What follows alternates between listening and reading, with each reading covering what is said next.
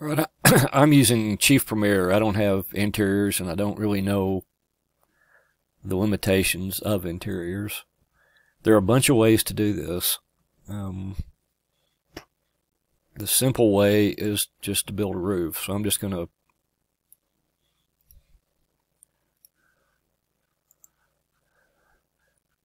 draw a space. I'm going to build a new floor. So now I've got a 2-floor structure and I'm on the second floor. So I'm going to go over here to build roof planes. And I'm just going to leave the pitch at 8. And I'm going to uncheck, or I'm going to check ignore top second floor. And I'm going to say OK. And I'm going to take a cross section.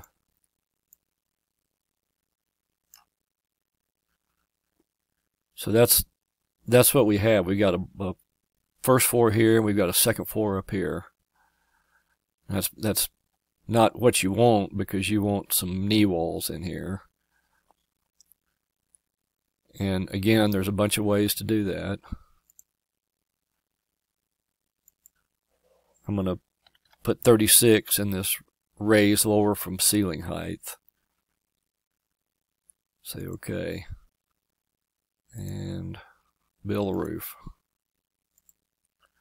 And you can see that raised it up. Now your knee walls are inside probably, but you can draw your walls in there. That shows us where the ceiling is right now. This little, I think what I'll do is I'll make this, and I'll make this gable walls.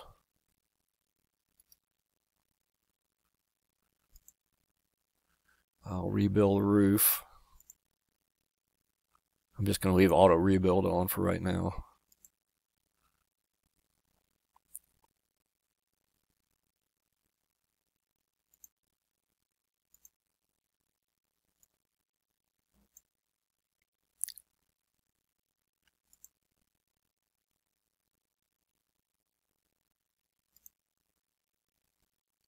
I've got to ignore top floor. So I have to set the first 4 walls to gable to get that to build. And you can see up here, there's our roof, or there's our ceiling plane.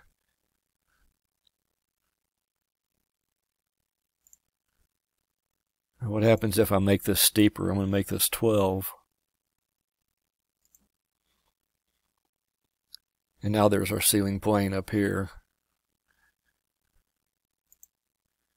Now you can see where the ceiling breaks. This is the ceiling right here in the middle. See, if I uncheck flat ceiling over this room, that goes away. We'll look at that cross section, and now there's no ceiling up there. So that's one simple way of doing this.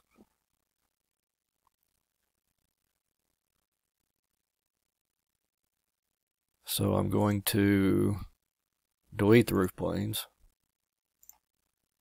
So now I've just got a second floor space up there. You could do this on the first floor too. You don't have to do it on the second floor, but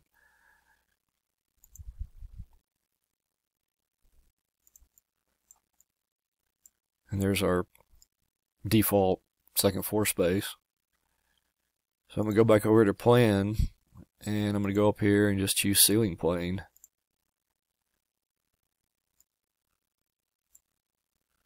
And I'm going to draw a ceiling plane. See if I can't pick up, there's the center of the room right there.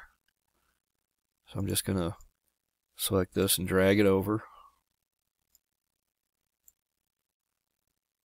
And then I'm going to copy and reflect about right there. So now I've got 2 ceiling planes in that room. So let's look over here. There's my ceiling planes way up there. Ceiling planes pick up the default roof pitch. So what I can do is I can come back over here. I can select those ceiling planes, And I can open them up.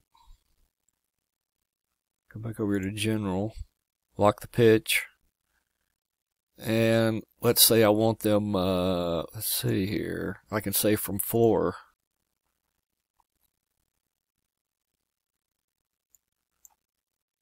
So I'm going to make these 36. Let's see what that does.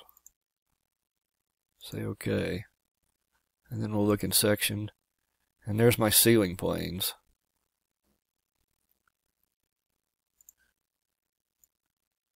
And there's what I'm looking at.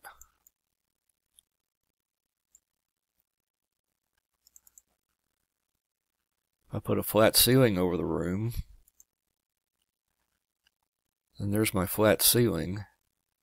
So let's go inside.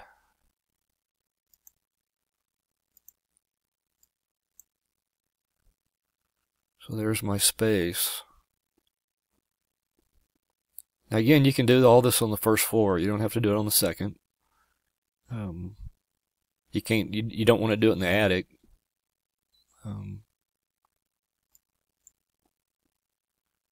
But if that's all you need,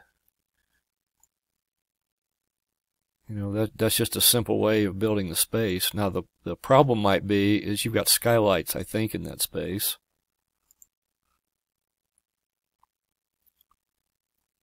You've got these big old skylights in here. So let's go back over here and let's see if we can put a skylight in here. Nope, no skylight. So it looks like you're going to need roof planes to do that. So I'm going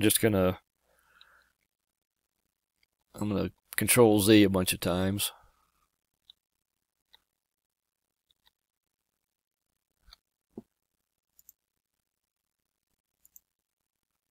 There's our roof planes.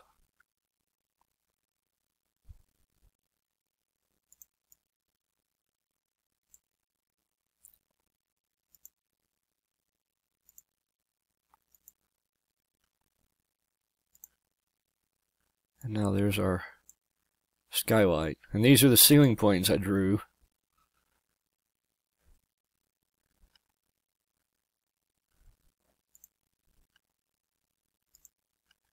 At least I think they're the ceiling planes. They could be the roof planes if the ceiling planes aren't in the right spot.